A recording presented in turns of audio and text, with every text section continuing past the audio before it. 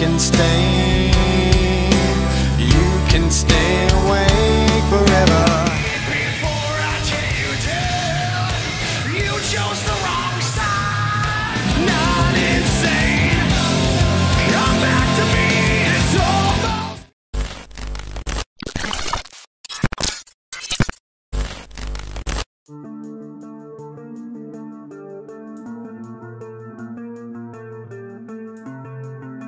The band was formed in 1999 in Huntington Beach, California with the initial formation of M. Shadows, Zacky Vengeance, the Rev and Matt Wendt.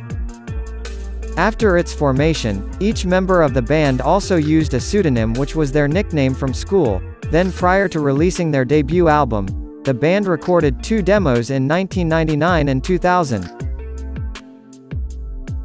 Their debut album was Sounding the Seventh Trumpet, which was recorded when the members of the band was only 18 years old and still in school. It was originally released on their first label called Good Life Recordings in 2001. Later guitarist Sinister Gates joined the band in late 1999. The album was later re-released on Hopeless Records in 2002, and the band began to receive recognition and perform with the band. Bands such as Mushroomhead and Shadows Fall, as well as playing on the Take Action tour. After they added Johnny Christ on bass, they released Waking the Fallen on Hopeless Records in August 2003. The band received profiles on Billboard and the Boston Globe and played on the Vans Warped Tour. Then in 2004 they toured again on the Vans Warped Tour and recorded a video for their song Unholy Confessions, which was screened at MTV Headbangers Ball. Shortly after the release of Waking the Fallen, Avenged Sevenfold left Hopeless Records and signed with Warner Brothers. City of Evil is the band's third album and their first major label debut, released on June 7, 2005 and debuted at number 30 on the Billboard 200 chart, selling over 30,000 copies in its first week of release. This album uses a classic metal sound that is more epic than their previous albums, which have been grouped into the metalcore genre. This album is also notable for the absence of cream vocals from M. Shadows.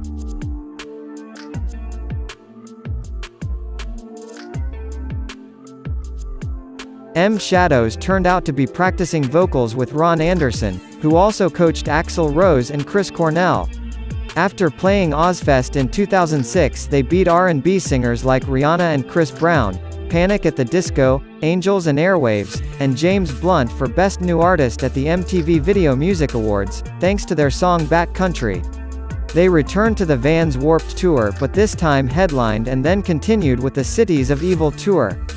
In addition, their lead single titled Bat Country reached number 2 on Billboard's mainstream rock charts, number 6 on Billboard's modern rock charts, and the video clip also reached number 1 on MTV's Total Request Live. Driven by this success, the album sold well and became the band's first gold record, and it was later certified platinum in August 2009. The band's mainstream success saw them being invited to the 2006 Ozfest tour on the main stage alongside well-known hard rock and heavy metal bands such as Dragon Force, Lacuna Coil, Hatebreed, Disturbed, and System of a Down. In the same year they also completed a worldwide tour including America, UK and mainland Europe, Japan, Australia, and New Zealand. After touring for 16 months in promotion of City of Evil, the band announced that they were cancelling their 2006 fall tour in favor of recording new songs. M. Shadows stated that their self-titled, self-produced fourth studio album would not be City of Evil Part 2 or Waking the Fallen Part 2, but would incorporate a new, grittier sound. To entertain fans in between the making of the album, the band released their first DVD entitled All Excess on July 17, 2007. All Excess debuted as DVD's number 1 in America, including live performances and backstage footage that spanned the 8 years the band was formed. 2 tribute albums titled Strung Out on Avenged Sevenfold Bat Wings and The String Tribute were also released in October 2007. The band's fourth album, released on October 30, 2007, debuted at number 4 on the Billboard 200, with sales of over 90,000 copies. In December 2007, an animated video was made for the song A Little Piece of Heaven. However, due to the song's controversial topic, Warner Brothers only released it to registered MVA users over the Internet. Their third single titled Afterlife and its music video were released in January 2008, and their fourth single Dear God was released on September 30, 2008, and their self-titled album sold over 500,000 copies and was awarded Album of the Year at the Kerrang! Awards. Avenged Sevenfold headlined their 2008 Taste of Chaos tour. They also used footage from their last show in Long Beach for Live in the Albition and Diamonds in the Rough. They also recorded many covers including Pantera's Walk, Iron Maiden's Flash of the Blade, and Black Sabbath's Paranoid. The band also released DVD tutorial guitar which includes 5 songs, namely Afterlife, Almost Easy, Bat Country, Beast and the Harlot, and Trashed and Scattered. During sold-out festival shows in Leeds and Reading, the band was forced to cut their performances in Leeds and cancel their appearances at Reading due to vocal problems suffered by M. Shadows. A few days later the band was forced to announce the cancellation of the remaining September shows, and the tour would resume on October 15. In January 2009, M. Shadows confirmed that the band was writing their next album in the coming months. They announced that they planned to start writing in June 2009 and recording in October 2009. M. Shadows also said in an interview with Loveline that the next record would be a more classic and more rock-oriented record as well as very experimental. More progressive songs and would be their greatest record ever. Then on July 15, 2009, their website and MySpace profile were updated with a statement from M. Shadows implying that work on the next album had begun. In an interview, M. Shadows has revealed that after the band will wrap up their tour with a final appearance at the Sonosphere Festival on August 2, and they will be going into the studio to write and record a new studio album.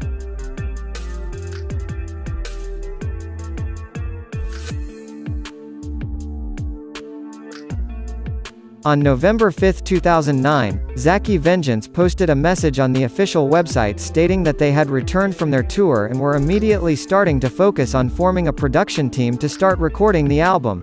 Long story short, on December 28, 2009, their drummer the Reverend Sullivan was found dead at his home at the age of 28 years with inconclusive autopsy results.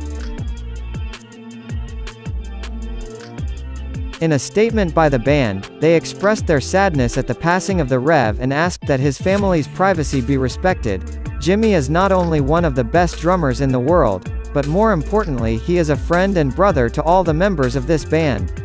Manager Larry Jacobson revealed how Sullivan was such a good figure to everyone. Then in January 2010 James Sullivan's body was buried in an undisclosed location.